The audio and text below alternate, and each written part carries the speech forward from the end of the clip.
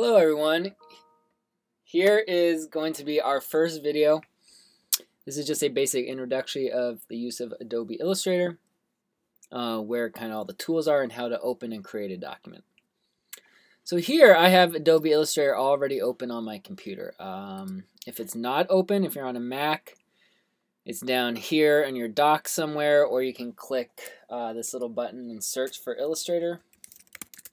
If you are on a PC, there should also be a search function where you can type in Illustrator down by the start menu in the lower left-hand corner. So here is what it should look like, something sort of like this when you open up the program.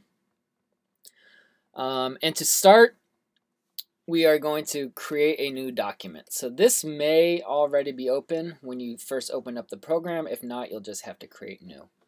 So these steps I'll give you here are going to be very important, so pay close attention to them and practice it on your own a few times after you watch the video. All of our assignments will have kind of very similar ways to this for all the assignments in the future, just how to open a document, create a new one, and set it up in the correct way. So if you look along the top here, yours may look a little different than mine. I have a bunch in here because these are under my recent. But you can go to print. This just has the basic size that we'll be using, and it's this one called letter. Okay. Again, yours may not have this exact option. If not, that's okay. You can put in your own size specifications over here on the right. So here it says points. Always change this to inches. It's just easier to know what an inch is than a specific point.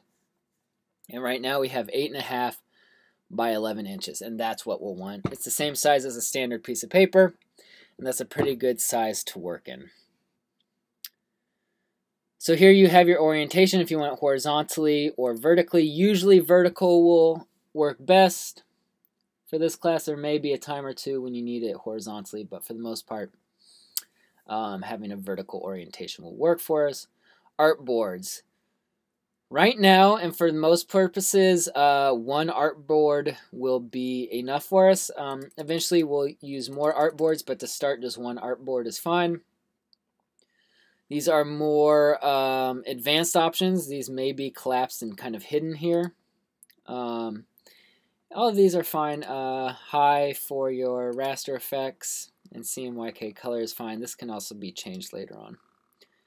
So really these are the main ones. You want 8.5 by 11 inches, vertical orientation, and one artboard. Okay, then you just click create, and it will look like this.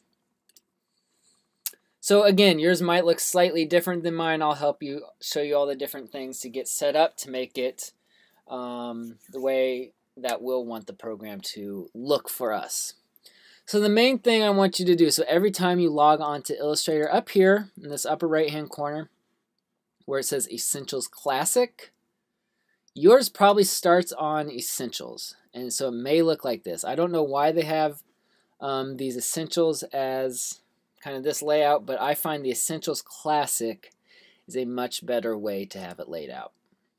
So anytime I'm doing these video tutorials, I will be on Essentials Classic, so it's best that you are also on Essentials Classic as well, so you can see and follow along exactly with what I'm doing.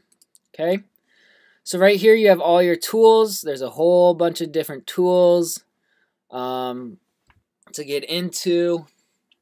We'll go over a lot of these. There's 3 or 4 that we'll use a whole lot. There's probably 5 to 10 tools that we'll use throughout the class, even though there's probably 50 or 60 different tools in here. So we'll get to a chunk of them. Some are more useful than others. Down here, this is your stroke and your fill.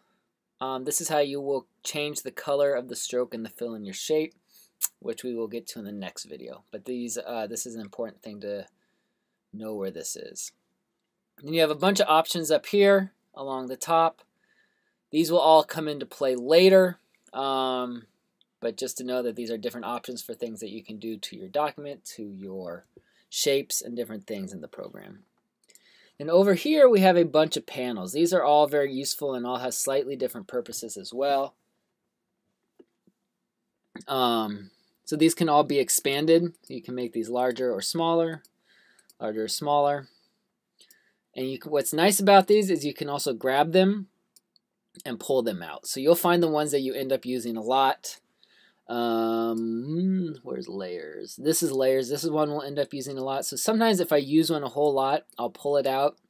You can also put your mouse down here in the bottom and resize it. So I'll usually have this layers one sitting out so it stays out while I'm working.